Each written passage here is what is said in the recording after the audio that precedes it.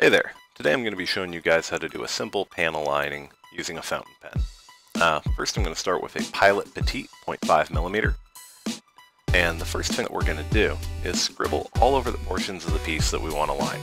And you can just really go crazy with this. That's kind of the nice thing about it.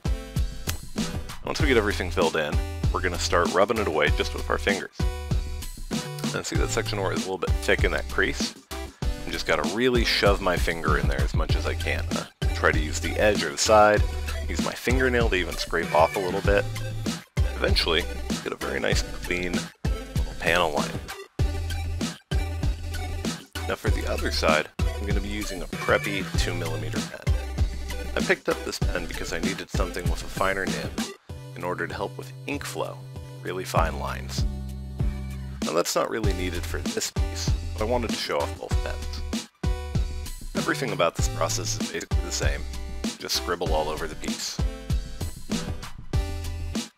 Now for this one, I was having trouble getting my finger to that crease, clean up that little line there. So I just ended up wetting the tip of my finger with my tongue and rubbing it clean from there. A little bit of effort later, everything is nice and clean.